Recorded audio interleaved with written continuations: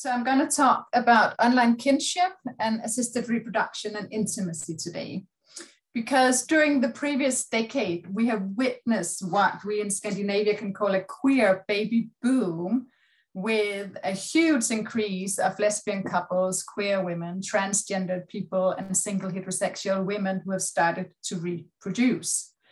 And this boom took off with the legislation of medically assisted reproduction for lesbian couple and single women. And in a Scandinavian context, this means that not only heterosexual couples, but now all kinds of people can reproduce paid by the state. This took off in the mid-2000s, and at the same time, we see social media, online media, Facebook, Instagram, Twitter, etc., becoming an integrated part of our social life and cultural life. And I'm really interested in exploring this entanglement. So what does it mean that we have this queer baby boom at the same time as online social media really into our social cultural life? So I'm going to try to talk about that.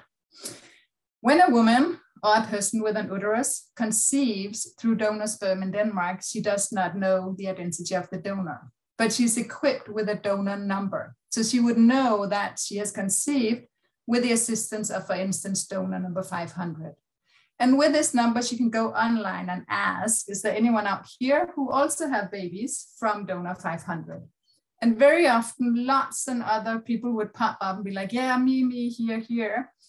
And in this way, hundreds of parents with children conceived from donor sperm have connected over the previous years, and several of them have developed these new kinships of extended family kinship. So empirically, I work with what we can call really old school social media, because I work with Facebook. And the reason why I do that is because Facebook is by far the most used platform for these parents with donor conceived children to connect with each other. Then I also work with sperm banks websites. And then I do interviews with mothers of donor conceived children and interviews with fertility clinics. I especially study one Facebook group that I call the Facebook Donor Group, and that's not its real name, but it's a Facebook group that aims at connecting families with donor conceived children, connecting them with each other. It's a Danish group, but it hosts members from all European countries and the UK and the US. And the reason why it's so international is that Denmark has become an international fertility hub. So thousands of foreigners travel each year to Denmark to undergo fertility treatment because we have a very liberal legislation allowing lesbian couples, single women to receive treatment. And it's also international because Denmark hosts some of the world's biggest sperm banks and exports sperm globally throughout the world. And for instance, it's estimated that half of the donor sperm in the UK comes from Denmark. In my talk today and in my work, I argue that online media and reproduction have become so entangled that online media is no longer simply a technology that facilitates kinship, but rather that online media today has become a reproductive technology in its own right. I'll talk more about that. So most people do not, at least many people with donor conceived children do not act upon the opportunity to find other children with the same donor. But I'm interested in the women who do, and I'll just give you an example of one of them. I call her Sanne, that's not her real name, who is a solo mother with a small son, and she explains here why she contacted other donor families. She says, "It was Christmas time and I was feeling sentimental. I was thinking about what would happen to me and my child when my parents would pass away in the future. Would it then only be me and my child alone at Christmas?" I turned on my computer and I went online. And quickly I was directed towards the Facebook donor group. I saw they had a registry where one could see if there were other children with the same donor number. I could see there were some children in the registry with the same donor, and one of them had a Danish address. I wrote to that Danish mother and she wrote back immediately. She told me she was in contact with other donor siblings. She lives 1 hour away from here, and since then we have met many times. So I draw upon Sarah Ahmed's contribution to the field of feminist affect theory and try to look at here how emotions might inform us of the way that structural norms influence these mothers of donor-conceived children. So I read Sanne here as someone who begins searching for donor siblings because of a fear of loneliness. So she describes having felt sentimental during the holiday season, as if that feeling of sentimentality had opened her to a potential vulnerability within her family. And this vulnerability guides her towards the potential donor siblings. Christmas is a holiday that's often associated with family. So I think it's not surprising that it's Christmas she begins feeling sad about her family situation. I interpret her as having these series of emotions relating to fears of failing as a family. She describes this as sentimentality and points to a fear of loneliness. And I see this as an expression of how this constitution of an alternative family with one mother and one child is accompanied by the fear of diverting from this image of the happy family, which is the nuclear family. Several of the interviewees, so many of the women I interview are also active in this donor Facebook group, and many of them describe the engagement with this group as private and intimate. And of course, they understand that the Facebook group is not private, but they keep saying that it feels private. And they also treat it as if it was very private. So one of my interviewees says, I know it's not a private group, and there are many, many members, and also members I don't know. But talking in the group feels like when I'm talking to someone in my living room. So I follow this now very long line of scholars who argue that the private-public division is inadequate for understanding what's happening online. And in my material, I try to work with how the interviewees express their experiences, and they keep saying, you know, that I feel it's private and intimate. So while I, of course, like most others on one hand would say Facebook can never be private, then I also really try to take seriously that my interviewees say that they feel it's intimate and private. I have another interviewee who says, I feel it's like family. When I write on the wall of the Facebook group, it's like I'm talking to family. I know it's not really how it is, but it feels this way. So I think maybe we need to try to use terms such as private public, inspired by Laura Berlang's term, the intimate public, if we want to foreground the user's experiences with the platforms. In my material, online connections between family is just as important than offline connections. And one interviewee, Lisa, I call her, she sees other donor families, but she explains how it's especially like daily interactions in online media that's important for cultivating the family, she says. The media has helped develop our contact and also to maintain that contact. Facebook makes it easy to keep track of the other donor siblings' lives. It becomes a way of maintaining the contact. We don't have to write a lot of things, we just upload a photo. So Lisa here has created this Facebook group together with other families who all have children from the same donor, and they will upload photos on a daily basis of their kids as a way of cultivating their family. And to Lisa and the other families then, meeting physically requires time, planning, and money. But this uploading on photo is easy, it's fast, it's quick, and it becomes their normal way of meeting and interacting. And I think it's quite important that in my material, a lot of the families are working class families or lower middle class families, and they do not have means for traveling across the country or crossing borders. And they also do not have strong traditions for writing long messages. So this photo sharing becomes a preferred tool of cultivating the family. This year, I've done a lot of interviews at the fertility clinics, and before I've interviewed parents. And one of the things that became very obvious to me when I started going into the clinic was that the clinic staff and the parents speak very, very differently about donor sperm and donors. And I'll just try to give you examples here.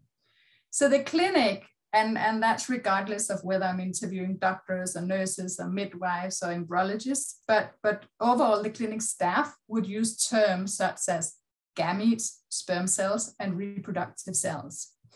And they would never speak about the sperm donor without connecting the sperm donor directly to the donated sperm.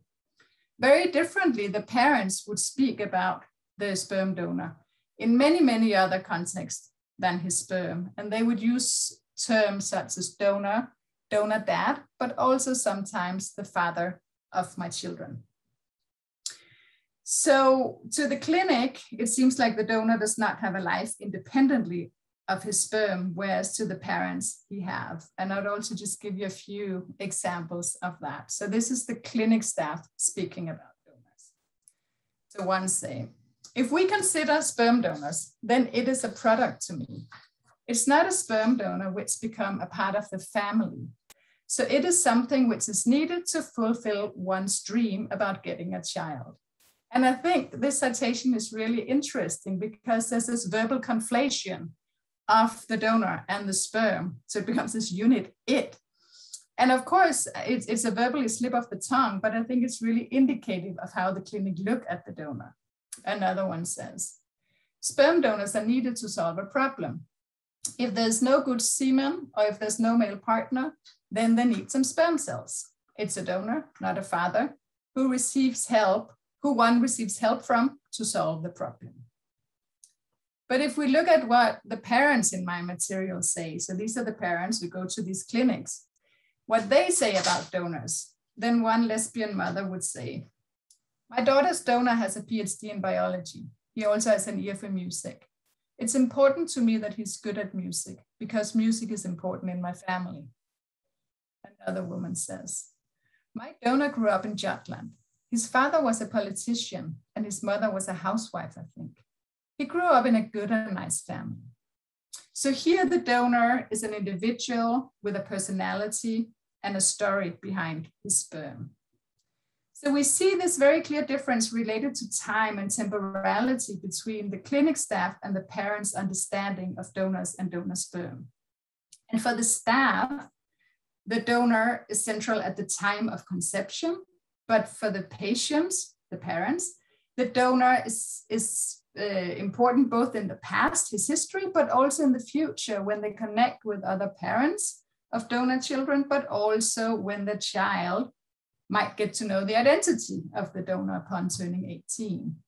And I've been thinking about this temporal difference, and I think that it's partly related to the fact that the parents shop sperm online, whereas the doctors, they only deal with the sperm physically when it arrives in a tank to the clinic.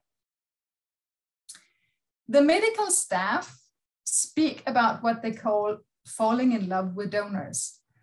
And they warn new patients about not doing this. So they literally would say, now you go and find sperm, don't fall in love with the donors. Because falling in love with a donor is not a positive thing for the staff. And they all have these stories about women falling in love with a donor, and that complicates the conception process. Because if the women do not get pregnant after a few tries with the donors, the clinic staff want to change donor. And then if the woman is too attached to her donor, she doesn't want to change sperm. And I hear this story from many different fertility staff members. And then I begin to wonder if this is also related to the fact that the intended parents, they shop sperm digitally, whereas as the fertility staff only deal with it physically. So when you buy sperm, and it's like, with anything else in the world, you can go online and buy things. So you go online to a platform like this, and then you would choose categories like race, eye color, hair color, and then from these initial selections, you are directed towards a pool of potential donor sperm you can buy. But when you get to this pool, then the donors are presented in very great detail. And the more money you pay, the more details you get about these donors. So you can get information about their health and their education, but also their hobbies and their favorite food and favorite films. And you can see baby photos and also sometimes hear a voice recording.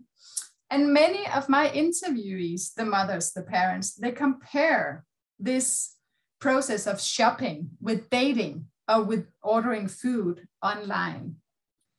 So one lesbian couple I interviewed, they called this, when you shop for sperm, they call it the pizza sperm menu, because as I said, choosing the donor characteristic really mirrors, you know, when you buy a pizza and you choose olives and pepper and meat and cheese according to your personal taste. A number of other women compared this process to being on Tinder, where one is presented for a number of potential people to date and where one can pick and choose based on photos and a profile. So one woman said, you know, and a lot of them, this echoes what a lot of my interviews says, shopping for sperm is like being on Tinder. Both Tinder and pizza, and the pizza comparison indicates that the choosing of donor sperm is an intimate process. And most of my interviewees express discomfort about this process. They find it's too intimate, and they also feel uncomfortable and alienated in this process. And many of them feel uncomfortable because the process underscores the commercial part of assisted reproduction and really underscores the commodification of gametes. So one interviewee said, buying sperm was not a nice experience. We had to sit and choose hair color, height, weight, and those things. The process of selecting all these things made the commercial aspect of our family making too obvious. We just want to make a family, not to buy a designer baby. Other interviewees feel that the shopping for sperm introduces the donor as a person into the family making. So one lesbian mother explains, the donor became so visible when we got all the personal information about him. I don't want to know that his favorite food is pasta. It's too personal. I'm buying sperm to make a family with my wife. I don't want to know all these things about the donor. So for the sperm banks, intimacy becomes a selling point. And this commercialization and commodification of sperm leads to these very detailed donor profiles. And I think it's that process, like of sitting on your tablet, that really also creates these ideas of a potential intimate relationship between the buyers and the donors. So when the fertility clinic blames the women for falling in love with the donors, I think it is a result of this digital setup that mirrors online dating, because that really does encourage falling in love or attachment. And I think attachment might be a better word for what is going on. So to finish up all this, I think that we need to see and frame online media, both connecting with donor siblings, but also this buying of sperm, framing online media as a technology that not just symbolically contribute to kinship, but quite literally create kinship and family making. And therefore, I want to argue that online media has become a reproductive technology in itself. I also think we need to take people's experiences with online technology very seriously. So even though I, on one hand, will keep arguing that Facebook can never be a private space, it is not private, then I think that we need to take to really take seriously that interviewees like mine keep saying that this is how they experience it. So start thinking about privacy and intimacy as an experience more than thinking of it as a media technological sense. And then I think that this engagement with a digital technology does something quite literally to our understanding of kinship and belonging. And therefore, I also think that one explanation for the difference between how the fertility staff look at donors and sperm and the parents has to do with that the parents shop for sperm, connect with each other online, and the clinic deal with sperm physically as a fluid little substance and in a tank. And I think that instead of blaming these parents for falling in love with sperm donors, then I think we might need to look more critically into the consequences of our global commercialization of gametes, where intimacy has become a commercial market tool. And I will end here. So thank you very much.